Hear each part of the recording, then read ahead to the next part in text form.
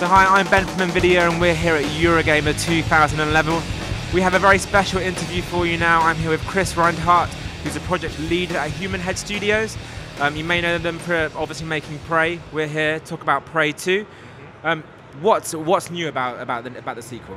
Well, with Prey 2, what we wanted to do is we want to take players to a new place and experience new gameplay.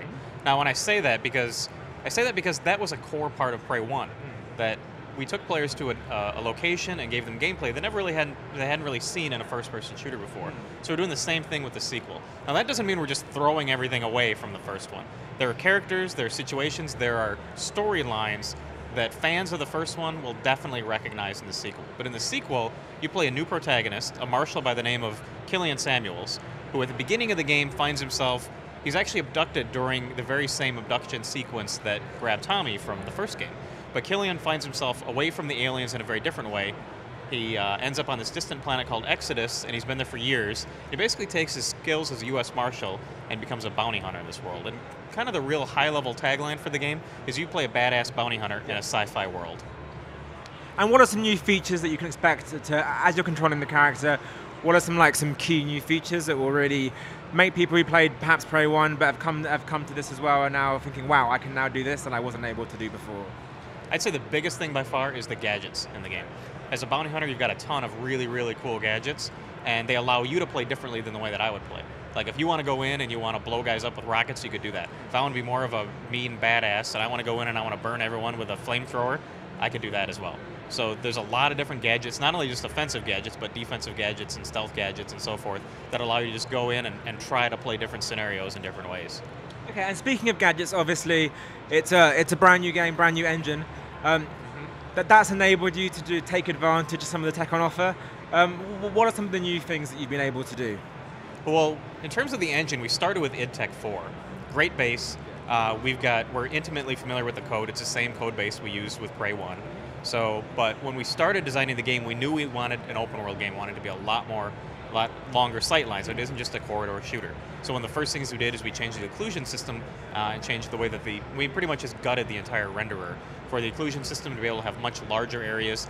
But two other key things that we added were the lighting system is all new. It's physical-based lighting, so the lighting properly reflects around, it properly picks up colors from the environment and reflects that around. So that's how we get the real awesome, realistic look that we have. And then the other thing is we added our own texture system. So we have kind of our own version of Mega Texture as well. Okay, and obviously now we have more and more powerful graphics cards coming in the PC. You're starting to get really, the PC as a platform is starting to stretch its legs. There's obviously rumors of new hardware elsewhere as well.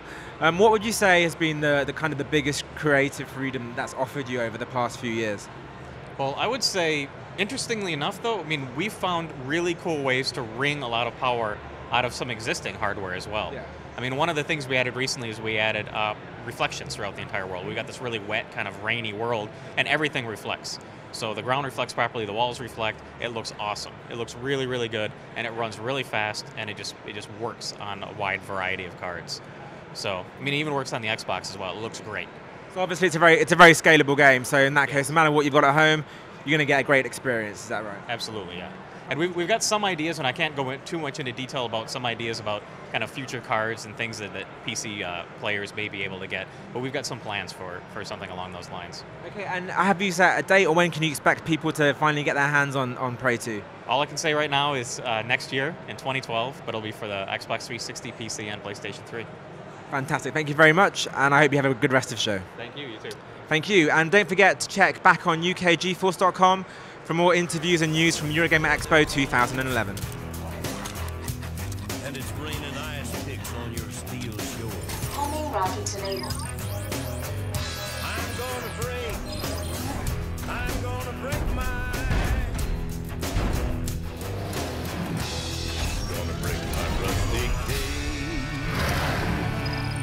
Target identified.